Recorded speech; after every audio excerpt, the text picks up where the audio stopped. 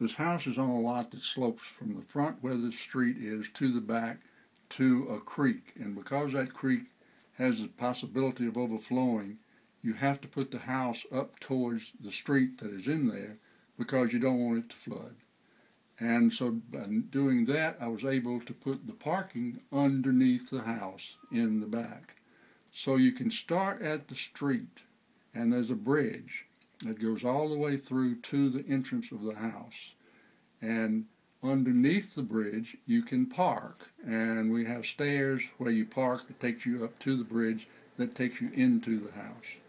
And this was designed for a modular system, so that each one of these modular boxes could be placed in such a way until they left a section between the actual boxes that a developer or a contractor would have to fill in, and that gave me a point where I could put in skylights and all.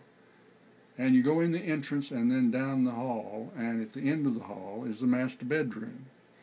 And then where the master bedroom is and the bath is a curved area for the actual tub.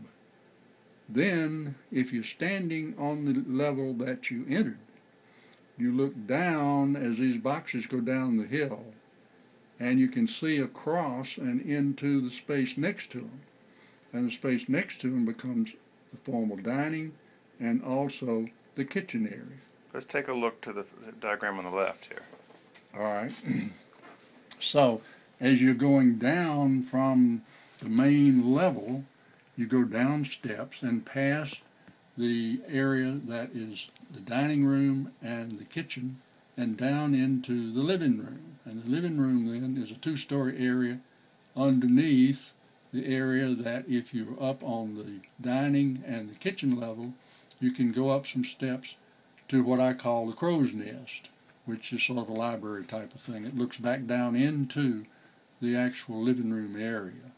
So the house is designed so that you can put it together with these modular systems, which right now are building very cheaply, and they beat actually the stick-built type prices today.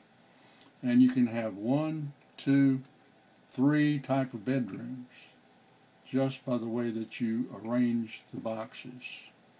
And then you can also have the living, dining, and the kitchen, and also the crow's nest, so that it's hanging in the space, as you can see here, hangs in the space, and you go up the stairs to get to it. And the living area is all the way underneath all of this, all the way up to where you have the crow's nest.